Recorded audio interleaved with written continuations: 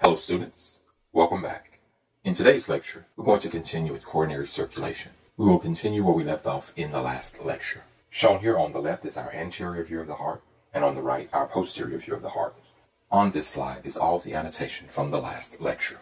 To distinguish this annotation from the new annotation, we will change the color.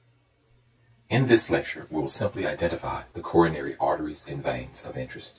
We won't identify the features of the heart supplied and drained by these vessels. One should be able to surmise the myocardium, which is supplied and drained by these vessels from the location. Once we've labeled all of the vessels, we will summarize them.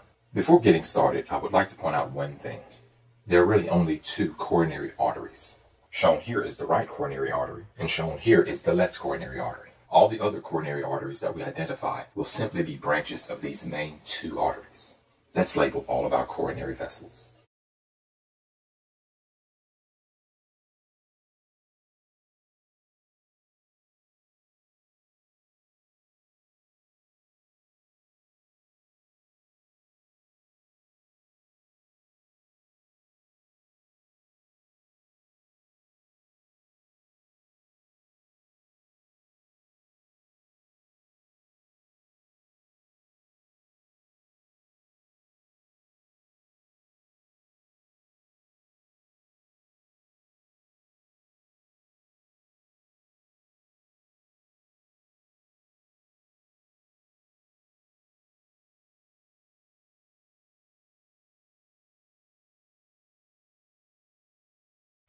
Here we've labeled the coronary arteries and veins of interest. Let's summarize this information.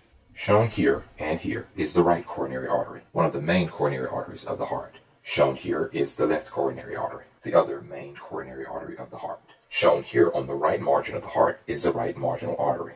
Draining the same region is the small cardiac vein. There are two cardiac veins on the anterior heart, the small cardiac vein and the great cardiac vein.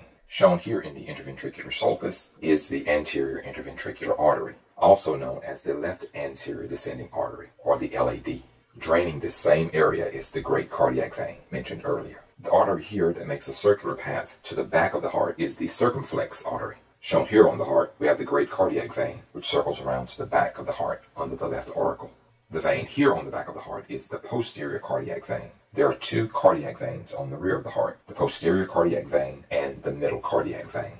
The artery in this area is the posterior interventricular artery, also known as the posterior descending artery, the PDA. Also on the rear of the heart, we have the small cardiac vein, shown here and here as it circles around to the back, and we also have the right coronary artery, shown here and here circling around the back. All of the coronary veins drain into this large structure here, the coronary sinus. The coronary sinus itself drains into the right atrium, which would be under here. These are all of the coronary vessels for which you are responsible. And so that concludes this lecture and our series on coronary circulation. I hope that you learned a lot.